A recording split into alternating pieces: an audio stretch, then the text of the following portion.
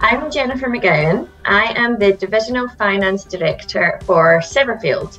Severfield are the UK's leading structural steel business.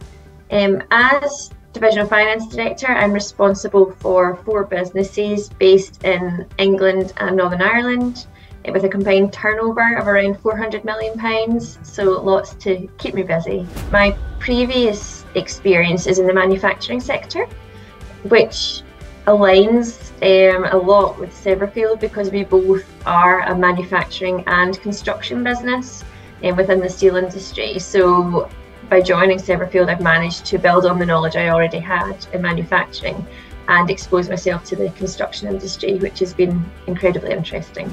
In my opinion, I believe more women should work in the structural steel sector.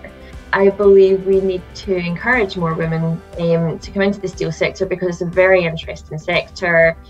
It's got huge amounts of potential for women to grow and develop, and I think this sector would be all the better for having more women within it. So I'm fortunate that I work for Severfield, and we have been involved in a number of very interesting projects.